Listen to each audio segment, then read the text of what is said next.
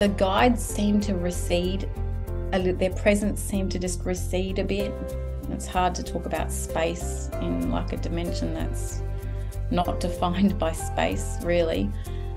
They seemed to recede, and then I was aware of my father's energy, but of his presence, and he had passed a few months prior. He was communicating telepathically. We weren't talking. His love for me, and I was so happy to see him. Hello and welcome to Passion Harvest.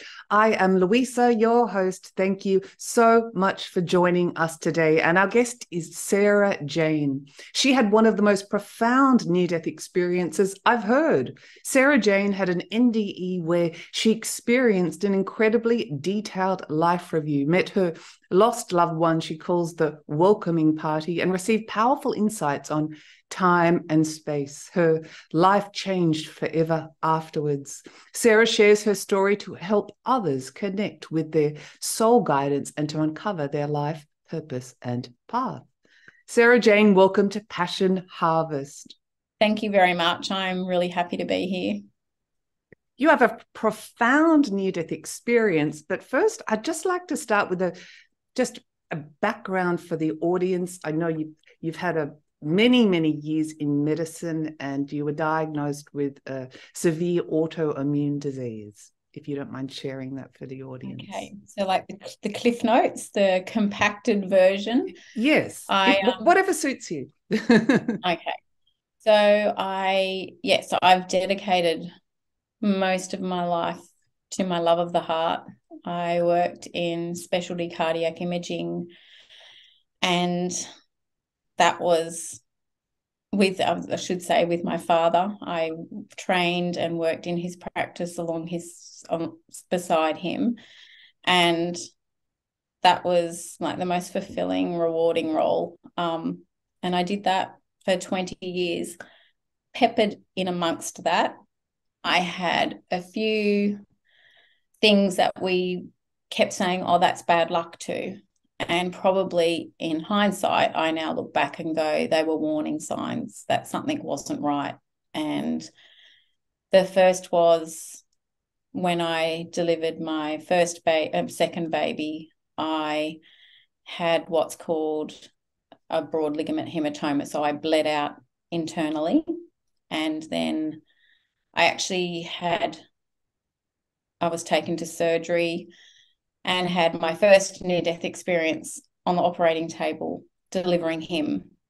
And do you want me to talk about that? Because Sure. It was yes, not please. as consolidated as the second. But just I view briefly, it now, if you don't mind. Thank you. I view it now as like, I think that happened to prepare me for the second one, even though it was many years before.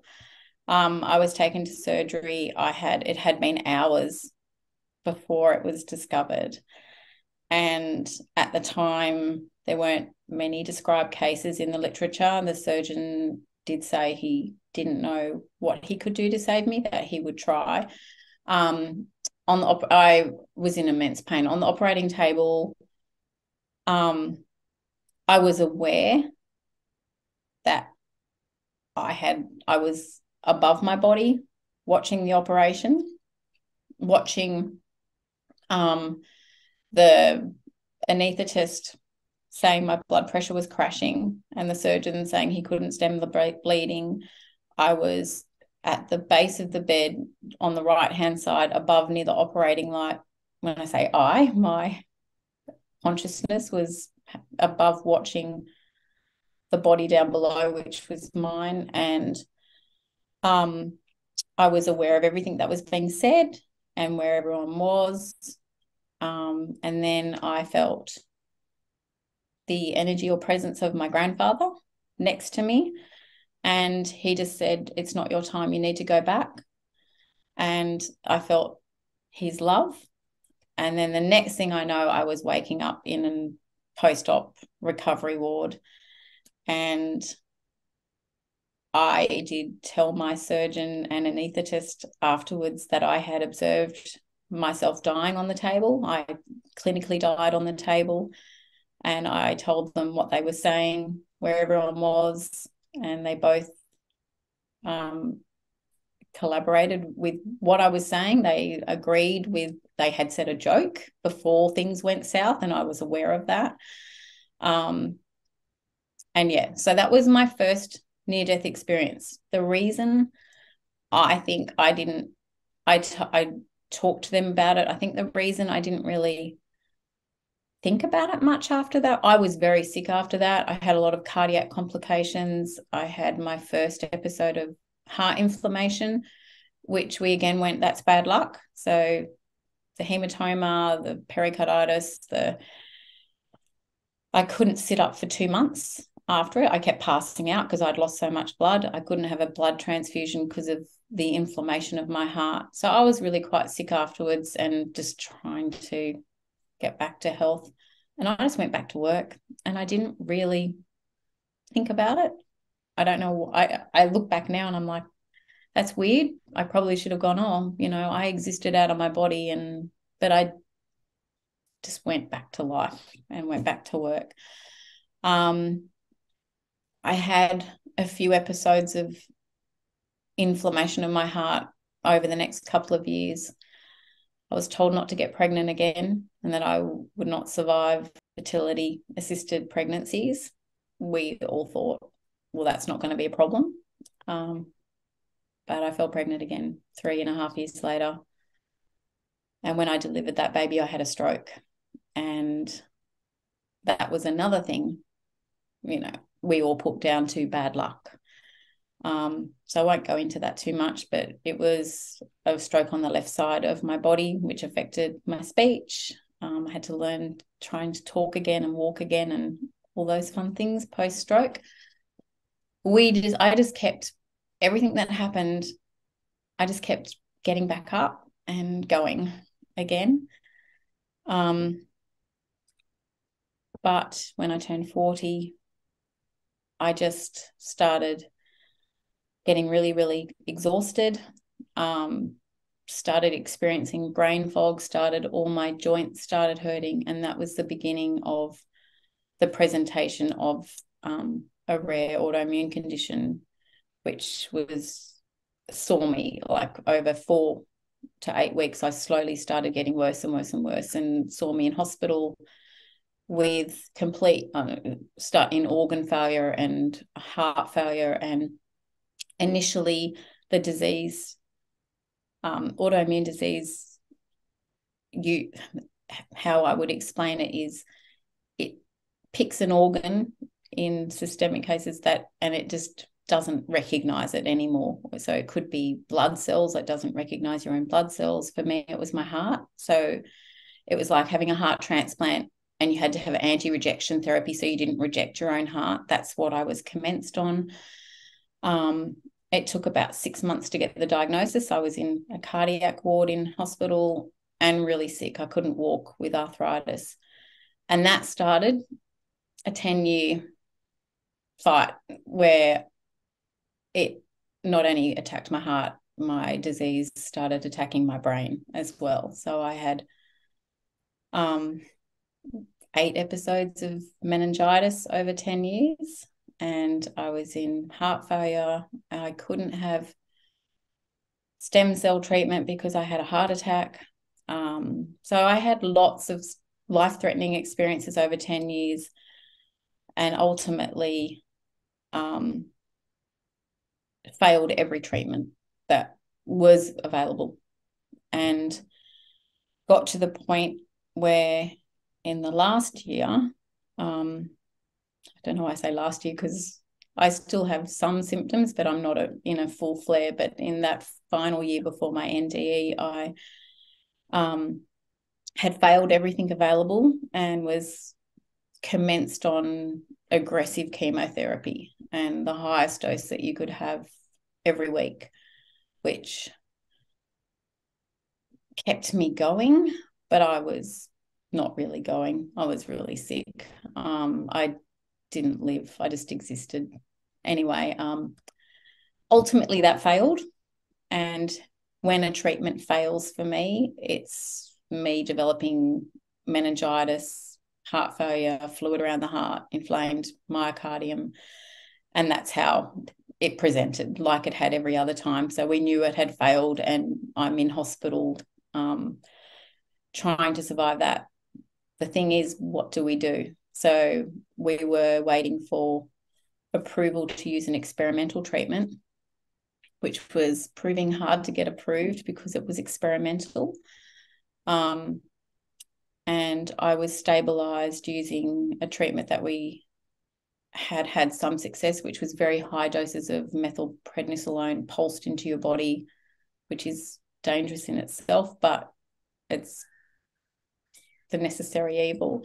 I had that and I was stabilized. I was in heart failure, but I was allowed home because there was not much else that could be done while we waited for this other drug.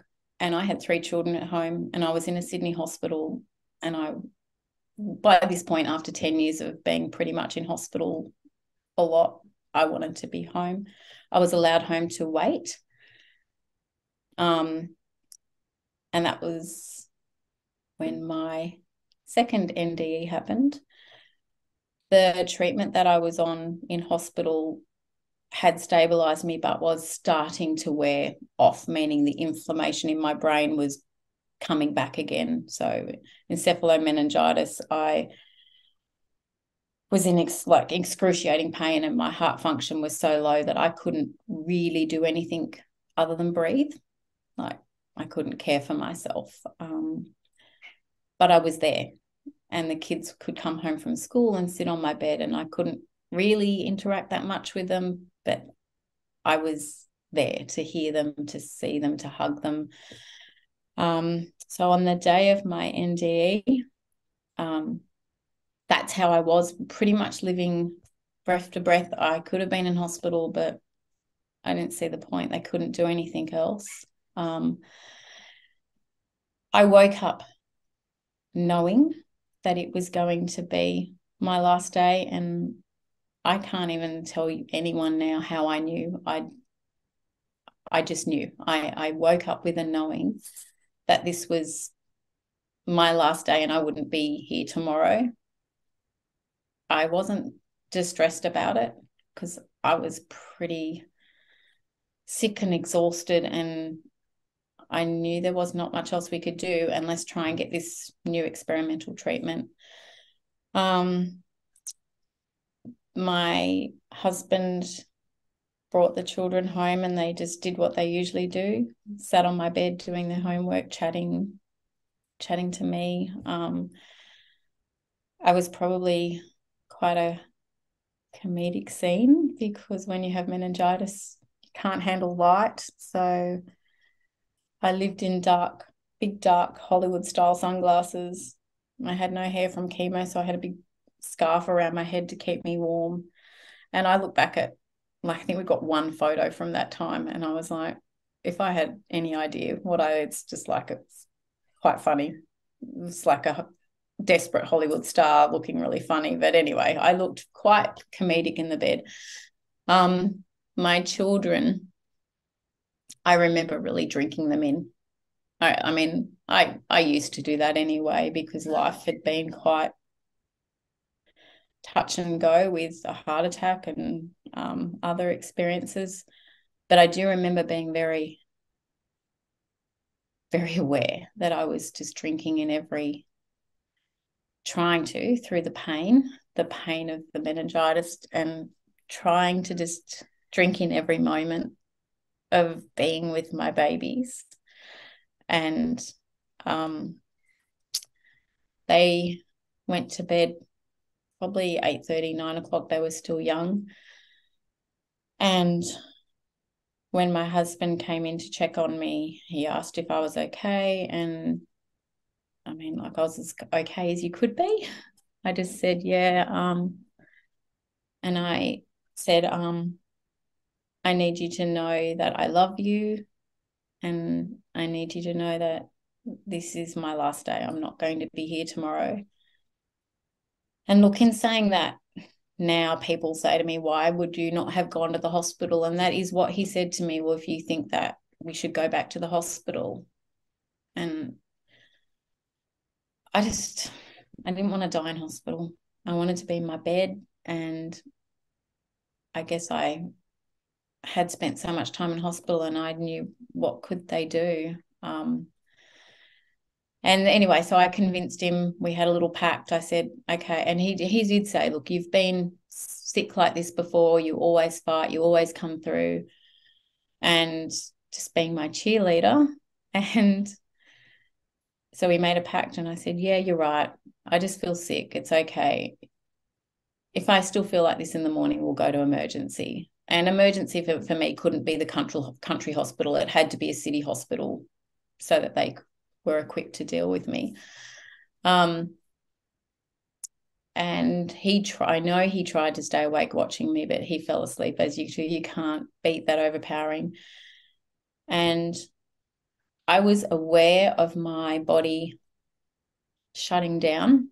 And the only way I can explain that is I was conscious of breathing became harder. And I was conscious of it, sort of like if you went around the house turning the light switches off. It felt like that in my body. It felt like all the light switches were someone was going around and turning all the light switches off. And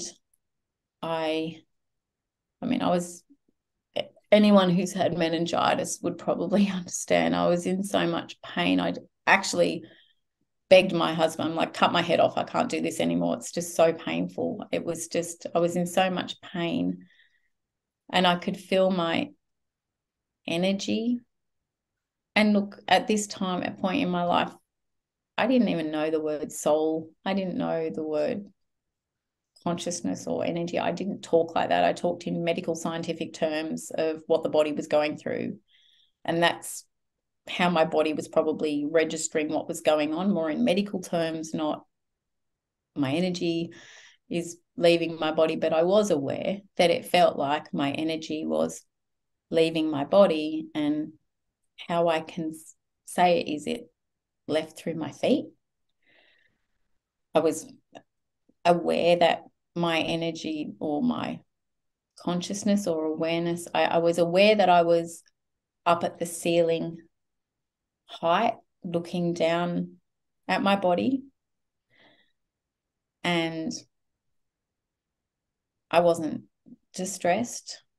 I was actually, the moments before I left my body, the pain had been taken, had gone, I remember the moments before feeling at peace, and the pain had dissolved. I remember being aware that the pain's just gone, and I felt at peace, and then my energy left my body. So I was not distressed. I was at peace. I was observing my body, and I was thinking, which is a weird thing to say because I no longer had a mind or brain to think, but I was thinking thoughts, looking at the body. I think the first thing that I thought was, that's weird, that doesn't look like me. And I think in retrospect now, looking back, I think when your energy leaves your body, you don't look like you anymore. I didn't feel attached to my body. I actually felt quite detached. And I felt a lot of compassion. I remember sending compassion to that body that had been through so much suffering. I remember sending compassion. And the other thing that I was very aware of was that I felt like me, completely like me, like the whole me, like I still had a body, I guess I would call it a phantom body. Like if you amputate a limb, an amputee would say they can still feel their limb, they can feel phantom pain, and they still feel, maybe it's a hangover from having that body for that life. But even though I wasn't in a body, I felt like I was me, exactly how I was in my human jumpsuit, and even down to how I feel, like my personality and my characteristics. And I'm a curious and inquisitive person. And that's sort of how I was. I was curious. I was curious that I was aware. I was like, now I'm thinking like it was no different to being in the body, only I wasn't. So it's just like same me. I was just me. I was then aware of, I'd like to say the word pulling, but it wasn't a pulling. It was like an anti-gravity pulling me through the ceiling, which left, like there was no ceiling to go through anymore, but pulling me up. And even then, I feel resistant to stay up because I feel like there's not an up or a down or a sideways. It was just a transition from this dimension to the other one without wanting to give it direction.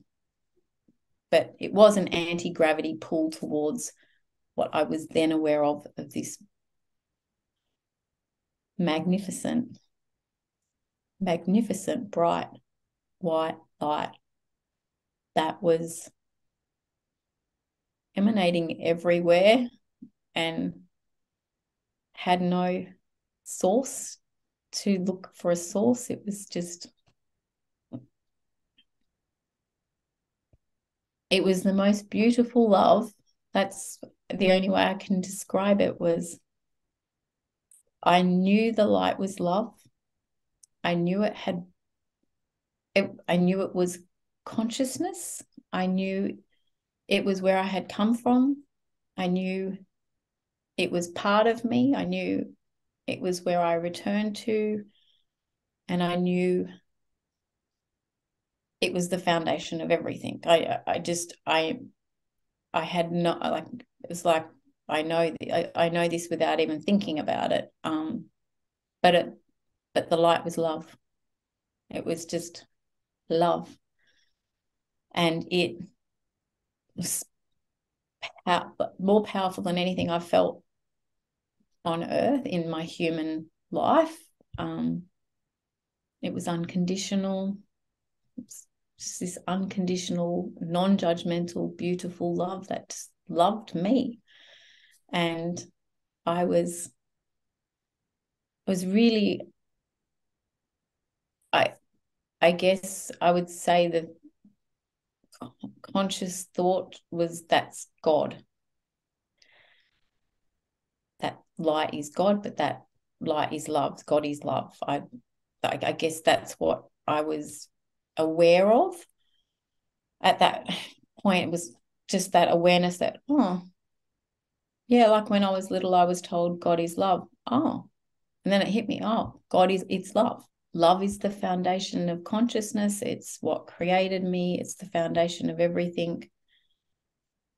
It's love. And it felt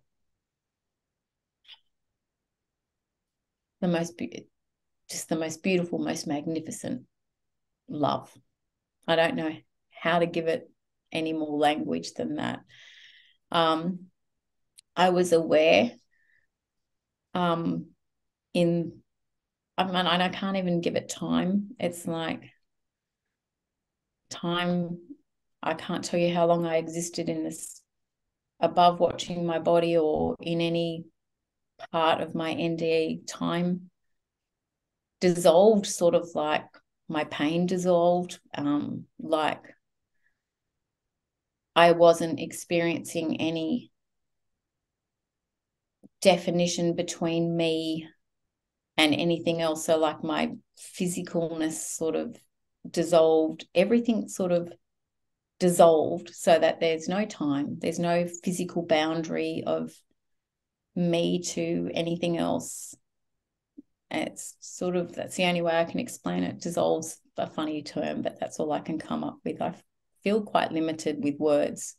I feel like I need a new dictionary of a whole lot of new words to try and explain and experience that we don't have the language to explain.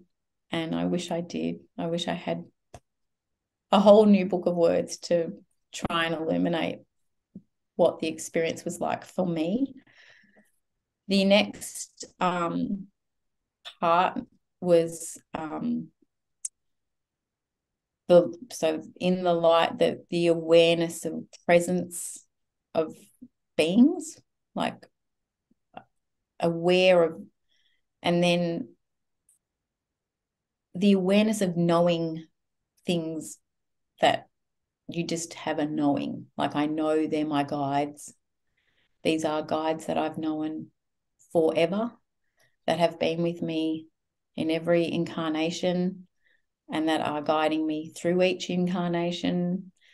And I was telepathically, and no words, there was telepathic communication from, there seemed to be a more prominent or lead guide, and that's probably an inaccurate way of describing it, more of a presence.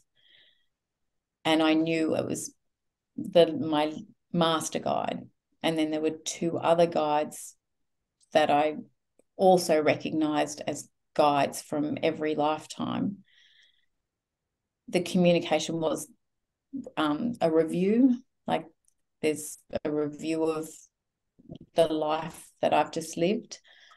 Now, I'd like to say a screen appeared, but as with all things in this experience, like saying a room or a door, it's not like a physical room or a physical door, but an energetic representation of. So I will say a screen where I not only viewed, but I experienced scenes. I viewed, experienced, and reviewed scenes from the life, and not just from my perspective, but from the perspective of others that were in that scene. It's a weird way to talk about life, but that what I was viewing or partaking in, and how I viewed it was through feeling, and not only how I felt, but how the other person felt. And if I had said or done something that had a positive effect, then I would feel the effect of my words or my actions that the other person was experiencing. But I was also aware of how that rippled out in their life and the ripple effect on many others. On the other hand, if I had said or done something that had a negative effect, like pain or suffering to another, I experienced that as well. And the negative impact that may have had ongoing to others. It was a felt experience of my life, but of everyone that was in my life. And so how I had impacted everyone. And it has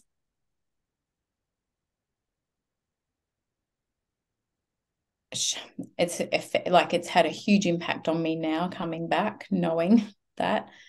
But I think the other thing that I was aware of in that experience was the intent held within me behind what I was saying or doing.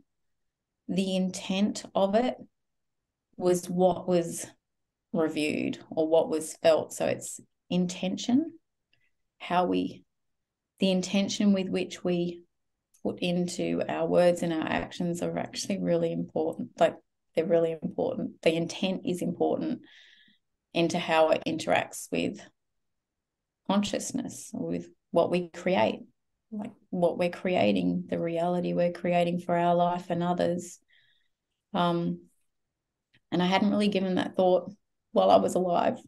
I don't think I actually feel like I didn't give much thought, but I didn't give that any thought while I was alive about my intents. I do now.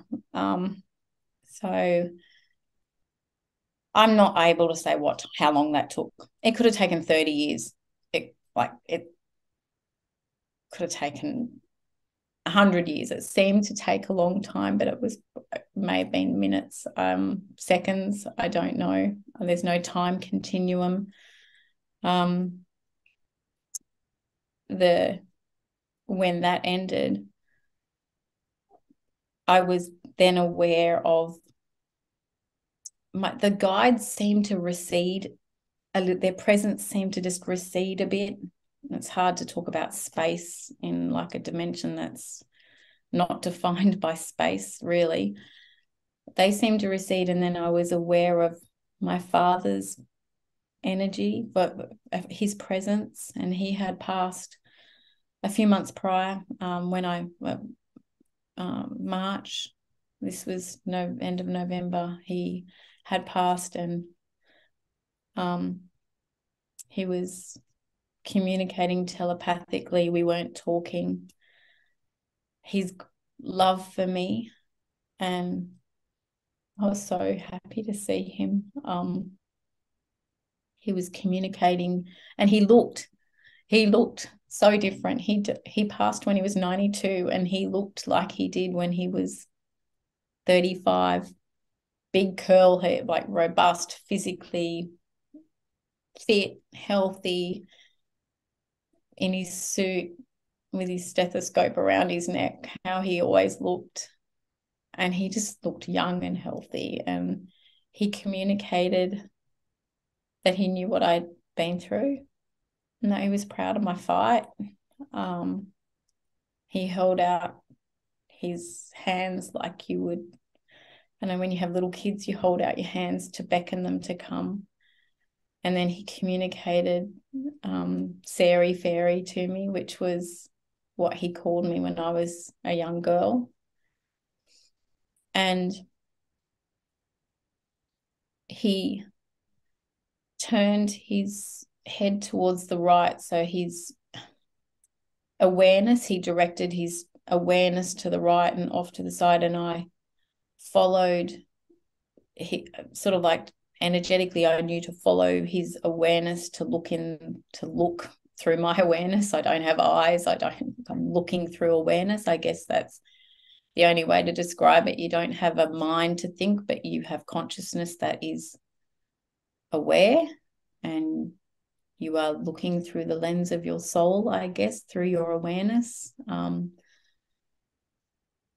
I was looking in that, and I was actually curious because I was aware of what I was placing my awareness on seemed to unfold and expand infinitely. And I don't know how to explain the expansion of consciousness. I guess that's the unfolding and expansion of it. Was like, I remember watching when I was a young girl, the Scottish moors and the fog rolling over the Scottish moors. That's the only metaphor that I can sort of liken it to, is just the unfolding of consciousness. And I knew that's what I was watching, and I knew that what I placed my awareness on, that's how it interacted with consciousness, and that's what happened. Your awareness is a powerful tool, because that's what happens. And I guess that's what happens here in physical form. What we put our awareness on expands or becomes your reality and unfolds.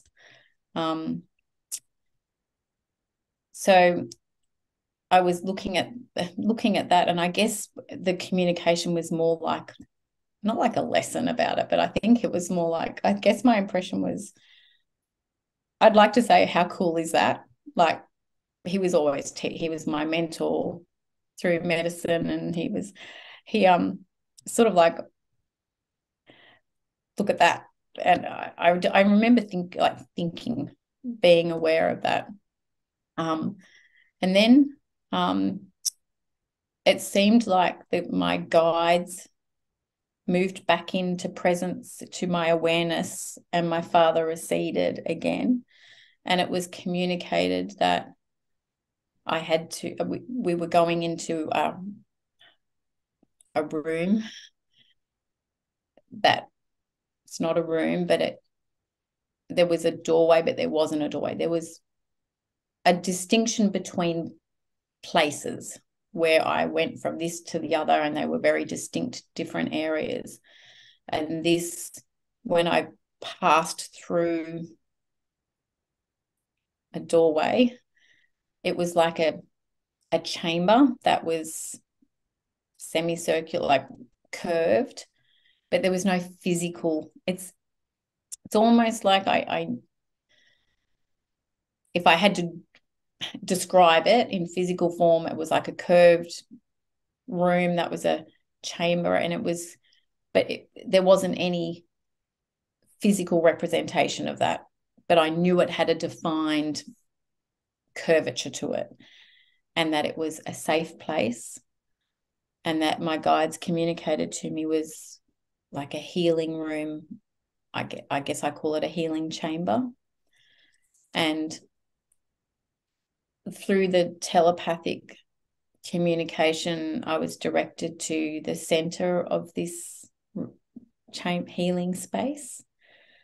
And then I was aware of 3 other beings. If I like to say I lay down, and I know it's weird saying I walked or I lay down when I didn't really have a physical body, but I had a presence or essence that could lie down, lie down, and head and toe, feet, and so I lay down, and my master guide was at the head, and then my 2 other guides were beside me about here, and then the other 3 beings were at the base of my feet and then to the sides of me, and so they were a circle around me. And I was communicated that I would be having a healing from all that my soul had been through in the physical human life. And it was vibrational. It was like a vibrational hum that they all were emitting, even though they weren't speaking or there wasn't noise coming from a mouth.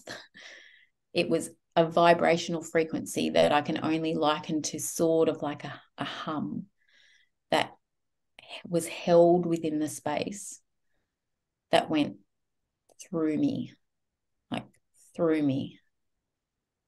and felt like, I don't know, like warm liquid, like a healing. I don't know how long I was in that space for. At the end of the healing, it was communicated to me that I was to go back out to the entrance. And when I went out, my father was there, and he did play quite a significant role in my NDE. I didn't know what NDEs were, and I didn't really know anything about them, but I know now I understand everyone has a different experience, and that was mine. He was waiting for me, and he motioned to me that we were to go off in another, and I don't want to say direction, but I guess that's the only way I can use it in human terms, to go off into another direction. And when he looked and I followed his gaze where he was looking, like with his telepathy communication, it was that I was to follow him, and we both moved in that direction together.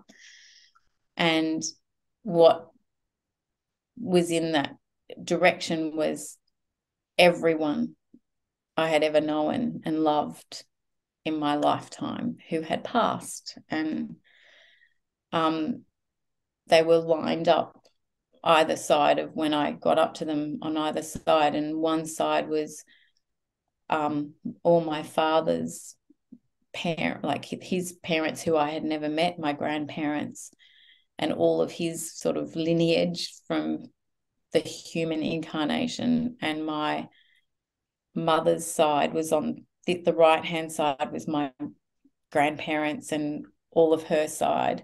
And then after that was dear friends and everyone that I had love for in my heart. They were all there, and it was like a party atmosphere, like a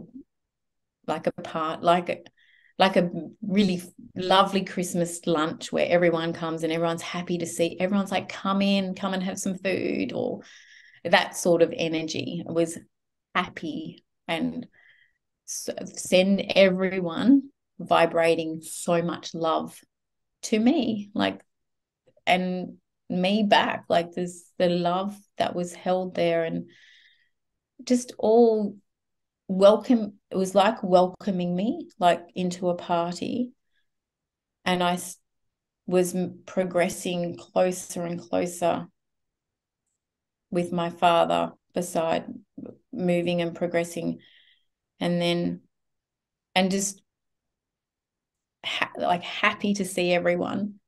I wasn't giving any thought to the life I'd left behind. I was present in what was happening. There was nothing that was going through me about what I had just left. And the reason I say that is because as I progressed further, it was like an energetic shock that just stopped me. And I just literally stopped and was aware that if I stepped over, I should say stepped, but if I stepped over a threshold, so like a threshold to a door, and there wasn't a threshold, but there was an energetic threshold, I knew if I stepped over that, I wouldn't be going back. Which, now when I think about it, I wasn't even thinking about I go back or anything, but I all of a sudden that knowing hit me. It was like it just hit me, and I turned to my father and telepathically I communicated, if I go on, does that mean I don't go back? And he nodded and communicated to me that that's right. If you go past this point, you have a choice now. But if you go past that point, you don't go back. There's no choice, but you get a choice now. You can stay here with me and we can go on, and you can be free of pain, healthy, and live like free. I think free of pain was the main thing that struck me, because I had so much pain, but free of pain and healthy, and it's all okay. Or you can go back to your body, to that life, but you return to being sick, and you return to quite, challenges ahead of you with your illness and pain, and you go back to that. No choice is wrong. There was no judgment. There was nothing that was communicated that either one was wrong. But in the instant that it was communicated, I was no. And I hadn't been thinking about it, but it was like instantly no. My love for my children, just I'm not, no, I want to go back. I want to be back with my children. And it was pretty much as soon as that choice was made, I felt myself like falling, like just falling in like a free fall back to my body while that was happening. And like, I can't give it a time, but while that fall was happening, which was instant the moment I said no, I want to go back, I don't want to stay. It was like I had a power plug, and I plugged into consciousness, and as I was falling, I was aware of downloading things that I had been thinking about, like time and space and energy and how that works, and past lives and just information downloading quickly as I was coming back to my body. And then I was aware in getting into my body, it was dense and heavy and hard, and that was the only time I was aware that when I was not in my body, it was a lot lighter and not dense and free and expansive. I wasn't aware of that contrast until I was back in, trying to fit in my body, trying to fit. Like I felt I felt like I'd put on jeans that I'd put in the dryer, like way too tight. Like this, who shrunk my jeans? Like it was tight, and it was just felt that was the feeling that I remember feeling. And then, but I do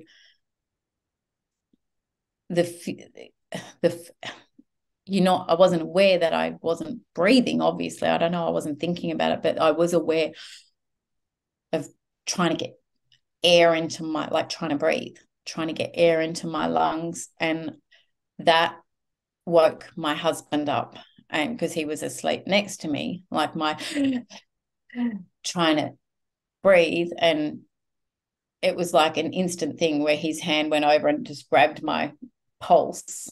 And he was, I guess he's medically trained. That was always his instant thing to do when he felt I was crashing or something, was to feel, do I have a pulse? Is it thready? And he was saying, are you okay? Are you okay? And I was, yeah. And I'm back. And I'm back in my body, and I'm back in my life. And I could have been gone for 100 years, or I could have been gone for 10 minutes. There was no sense of how long I had been gone for, but I was back in my body, and I was back in immense pain, and how I was before I left, really sick. And needless to say, I was taken to hospital and managed to get the experimental treatment, managed to get it into me and start, and it rescued. The experimental treatment that I was able to have was an infusion that was, like day 0, day 5, it was infused in oncology over months, but it rescued me and pretty much has got me into remission. I've now been in remission 4 years, which is unfathomable. I never thought, but I knew when I came back that I would be well again. I even while I was having all the treatment, I never doubted that I would get back to this, the person that can run kilometers and swim and think and talk and have a coherent thought process and not be in pain. And my heart functions back to normal, and pretty much living a normal life now, but a very different one that's been very much informed by what I experienced. And I have tried to, I really didn't talk about it much when I came back. I know that's a weird thing to say. When I came back, I always thought medical colleagues would say what they always say, no, when you die, and that's it. Your physical body dies and lights out. That's what I was trained, and that's what a lot of I kept it to myself until I told a friend. And once I gave myself the space to sit with it all and let the insights and knowledge just my limited brain software that the human brain is took time to really think about all that I experienced and actually what it means. Like, we exist with a, we exist beyond this, and we're all one, part of one consciousness. We're all individual aspects of it, but we're all connected. And the main thing I've come back with is we're all just love. It's really simple. We're all individual aspects of love, and we all express ourselves in so many beautiful different ways. But at the foundation, we're all here to be love for each other and be love, not a verb, be it, just to be love, to express love, to be whatever our purpose is, do it in service of others and with love as your intent. Your intent is to be love in everything, it's like, I mean, I'm human, like we're all human, we all fall off a little bit, we all have challenging experiences where it may be a little bit hard to turn to love as our intent.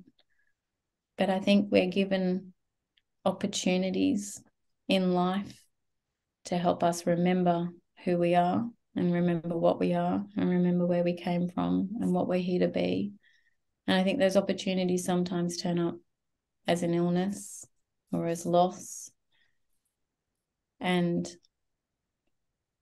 they are perceived as challenges or suffering or pain, but they're portals to opportunity, to remembering what our true essence is. And I think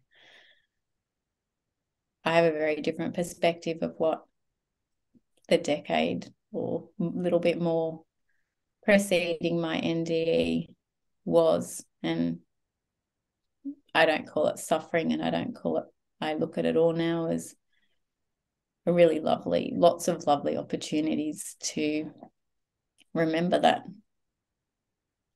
I'm love and I'm compassion, and I try very hard now. And that's why I've actually made a necklace, and what I have inscribed on it is, what would love do? And in those challenging moments, I now hold it. And every question I now answer with that question. What would love do here? What would love say? How would love turn up? How would it have me act? And how would love have me be in this moment? And I try very hard to anchor into that all the time now. And I guess that's my main intent, because I understand my intent's important. And next life review, I want to see what my intent was in each moment to be that. Sara, that was so beautiful and amazing. And it is really hard to put into words, but you did a great job of it. I don't even have any questions. You kind of kept answering all of my questions. Wow. Thank you so much for sharing that honestly and openly and so bravely. I guess my only question is, you're doing some incredible work. Where's the best place for people to connect with you?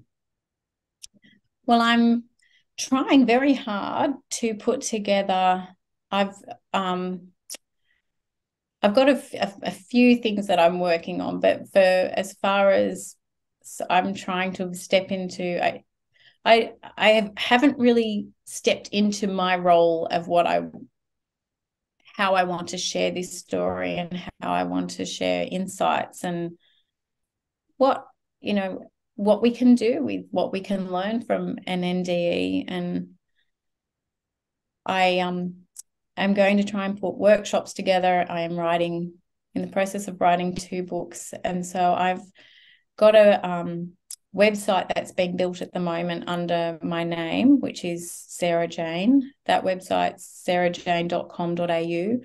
It is construction at the moment. It will be up and running soon, so it will showcase the offerings that I'm going to start putting out there online and in-person work.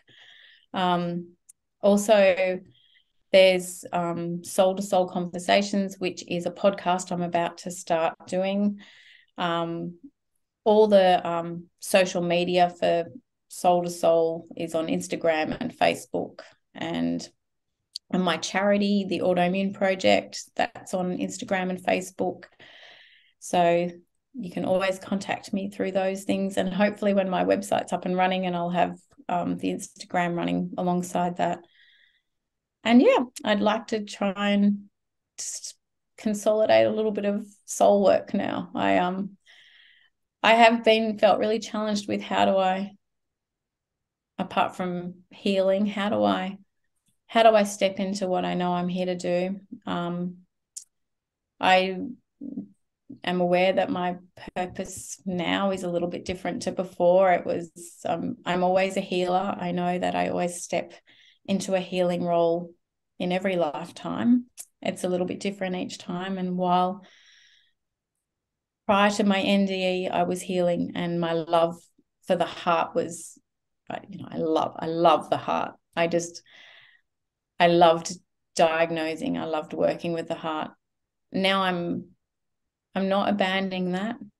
I'm just understanding the role of the heart as a communicator from the soul through to the body, and how the soul communicates via the heart through our somatic experiences to give us feelings within our cells, our tummy. I think we can all tune into our soul and get guidance and help direct us for our meaning and our purpose on an individual level. I'd like to work towards that a little bit more. So that's what I'm working on at the moment, how I can. Wonderful. And I will leave a link below in the show notes for people to connect with you. Gosh, Wonderful. I'm just thinking about your experiences, so detailed and so beautiful. Thank you so much. Is there anything else you'd like to share with the Passion Harvest audience on a final note? Live your life with passion, but with your soul. With your soul, like connect with your soul, and it really does. And it infuses our passion. I feel like if we tap in and listen, our passions are soul directed. Like what we become so passionate about, our curiosity leads to that. But that's like the knowledge of your soul guiding you, isn't it? It's just, I feel like we can dampen down being passionate about things in life. And now I'm like, no, ramp it up. Let's do it. Let's do it all with so much passion. Like if you even just walking on the beach and feeling the water, it's just, everything's amazing. Like when you can't do it and then you're able to do it. Just being aware. Awareness is your tool. It is like awareness is a really important tool, and having awareness of your awareness is something that I think if we all could master that a little bit better and be able to direct your awareness, like I said, in the other dimension, I understood awareness was really important in what unfolds and expands in in that dimension. It's the same here. Your awareness is very powerful. And I think there's just a few little tools that we can use to infuse our lives, make them, like you say, just full of passion and joy and love. Yeah. My last word is just everyone be love. Let's just all be love. It's all about love. Yeah, it's simple. It's really simple. It doesn't have to be complicated. Yeah, just let that be our intention. So I don't know. I feel like that was beautiful and a great way to end the show. Sara, thank you so much for being on Passion Harvest. Really, really amazing. My pleasure. I've really enjoyed being with you. Thank you very much. I feel really privileged to be able to come on and talk with you.